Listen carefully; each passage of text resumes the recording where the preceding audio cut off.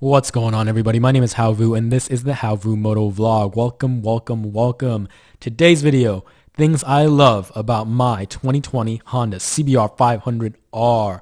I have a video out there, things I quote-unquote hate about my CBR500R, and I got a little heat for that video, and partly because I guess people stumble upon something like that, and they don't understand why someone would make a video pretty much hating on their own motorcycle. It's just like, why did this guy buy this motorcycle if he hates it so much? Why is he so ungrateful?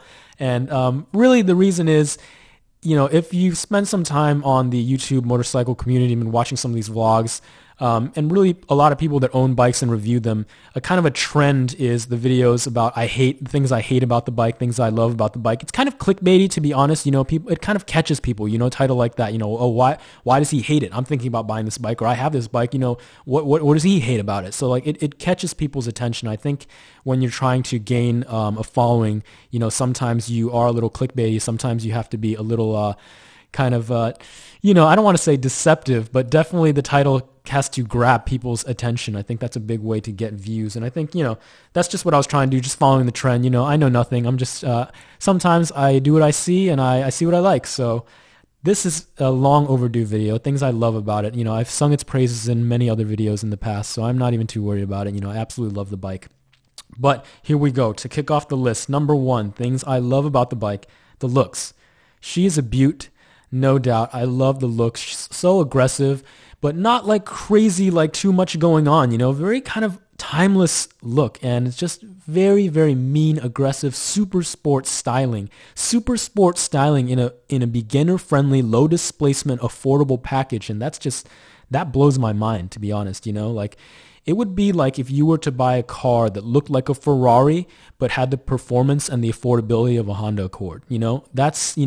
That's pretty much what this is, what you get when you buy a CBR 500R. I mean, in my opinion, right? Like, if you go out to buy a car and you want a car that looks like an exotic sports car, you have to spend $100,000, $200,000 to get a car that looks like that.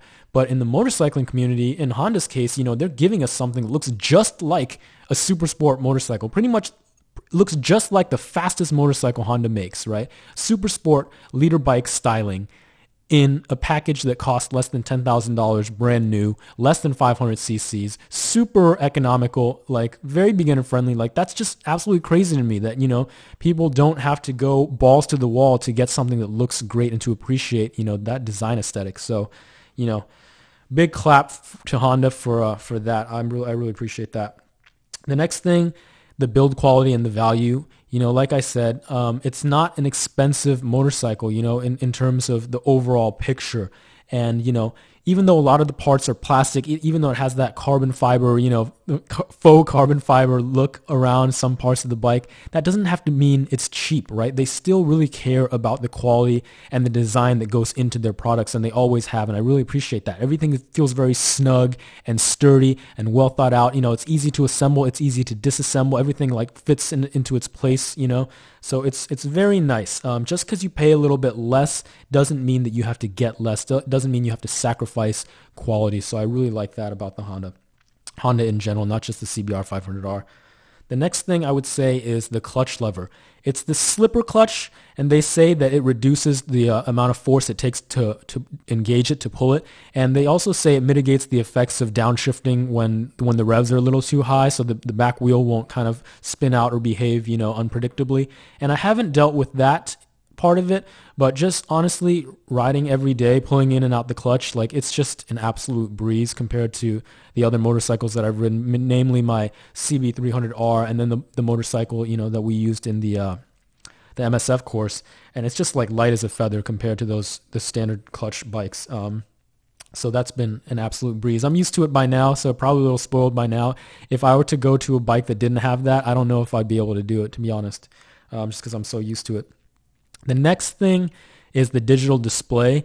I think it's a very neat looking modern display. I think that even a lot of times the display on a motorcycle kind of like lags behind. It looks kind of dated in some cases, especially now. A lot of the other manufacturers where it has a digital display, it's still that old grayish background, that grayish green, and then that boring like alarm clock-ish font laid up on front. And to be honest, it's still kind of that boring alarm clock font on the display of the CBR500R, but it's kind of this inverted look where it's a black display and like bright white letters. It looks really cool, really modern. At night is when it really comes through. But just, the tachometer and, the gear indicator and everything on there is just like really easy to see, and just all your useful information is right there. Just two buttons, no frills, no thrills, easy to operate. And I really like that about it. So that is a plus in my book, especially when you compare it to other kind of displays on the market. I think this one, I appreciate that they threw in that digital display. It's just something little that, a lot of people don't really care about. It doesn't really matter that much in terms of the whole riding experience, right? But just those little touches make a big difference for me. The next thing would be kind of the ease of maintenance so far. Just, I think Honda is just like one of those brands where you can just basically, if you just take a little bit of care of it, it'll take a lot care of you, if that makes any sense. But I really just did an oil change, and really just like the location of the filter and just changing the oil in general, just dumping 3 quarts of oil in it, not really having to like measure anything or thinking about anything. That was pretty simple for me. So just a no-brainer there in terms of oil changes.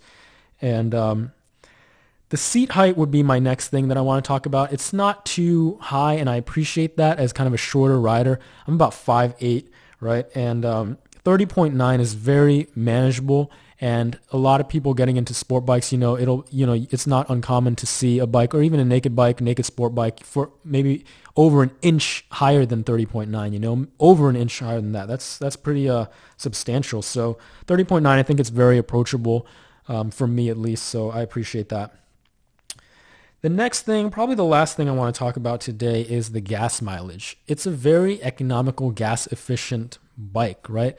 About 65 to 70 miles per gallon. That's really, really good. And, to think that if you want to stretch it, or if you need to stretch it, you can just ride more conservatively and, get over 300 miles to the tank, well over 300 miles to the tank.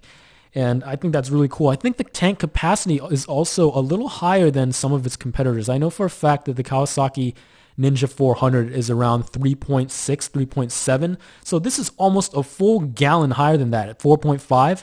So, that's big capacity. A lot of people have said that this CBR500R is more of a sport tourer rather than a dedicated true sport, like, take it to the track kind of sport bike. And I absolutely agree with that. A lot of people get maybe confused or don't know what to expect because they look at the bike and it looks, like a full-on sport bike. But given everything else, the way it rides and, the power delivery and the tank capacity, it is, I think, more appropriately to call it a sport tourer. And I do intend to take it down to Yosemite next week. So I'm very excited to do that. But anyways, guys, I hope you enjoyed this video, all the things that I'm loving about my 2020 Honda CBR500R with ABS. Thank you so much for tuning in.